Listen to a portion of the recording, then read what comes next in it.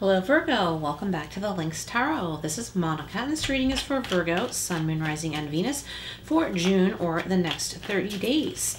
This is a timeless reading, so it's intended for whenever you're watching.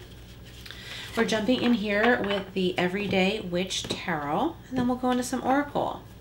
All right, Virgo, you have the Star. Awesome. This could be some Aquarius energy going on for you. You could be dealing with an Aquarius, not necessarily.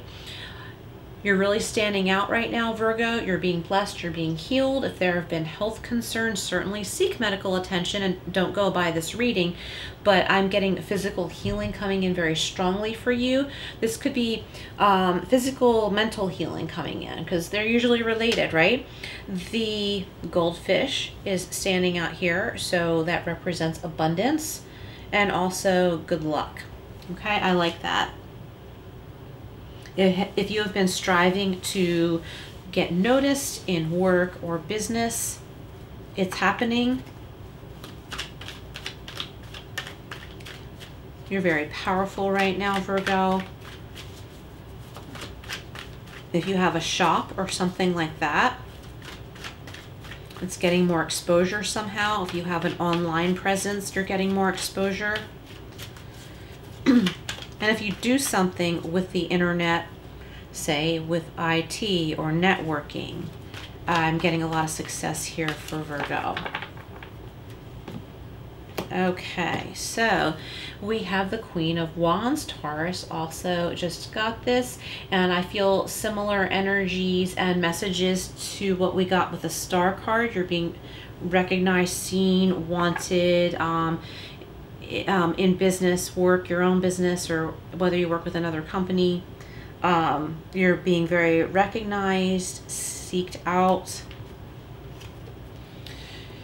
Six of Wands, we've got a lot of success here. Acclaim, you're being looked up to. Your goods and services are wanted. You're being seeked out. I feel like someone listening, you're getting a lot of orders, like say you have an Etsy shop or any online platform, it could be a website. You're suddenly getting a lot of orders. Whoops.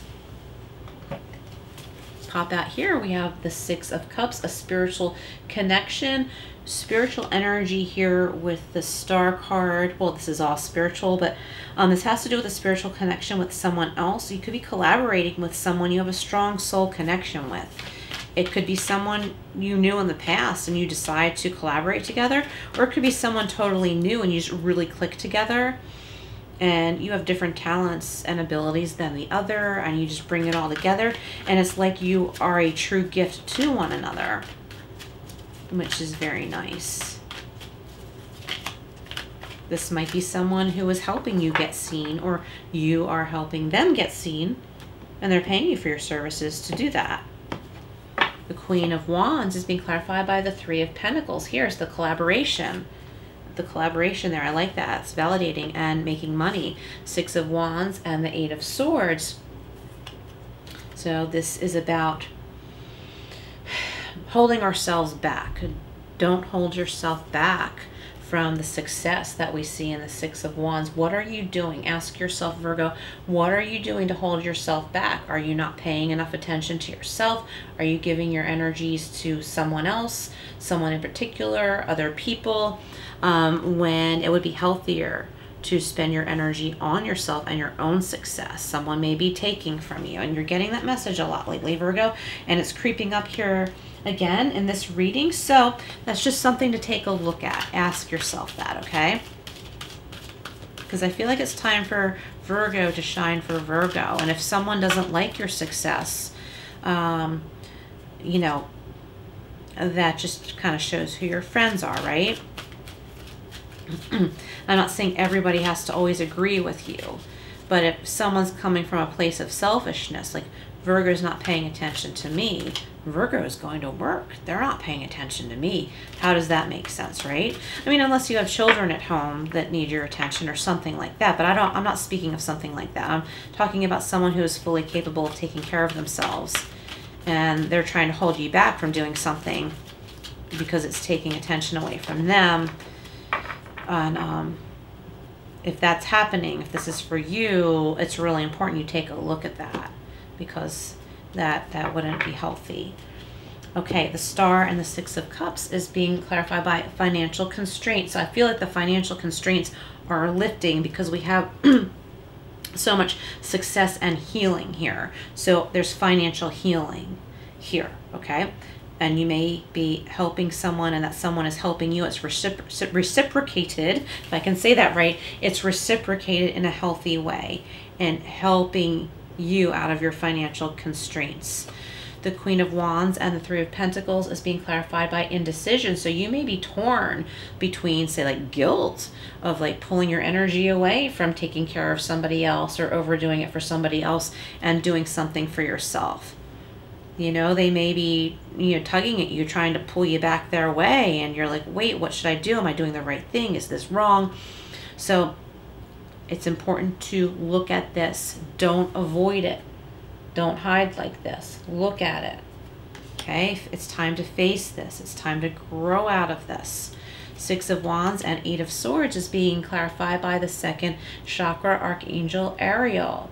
Okay? So the sacral chakra, money chakra, money, stability. We need to think about these things. Do you want to be stuck in a feeling of lack because someone else is taking your energy? Or do you want to come out of this? Do you want to heal this energy on this path in your life and start receiving in a balanced way rather than just giving? Okay, so numerology speaking, we have 13, we have 8, and we have 36, which breaks down to 9. So 13, 8, 36, and 9. So look up those numbers and just only take what definitions resonate with you, just like with this reading.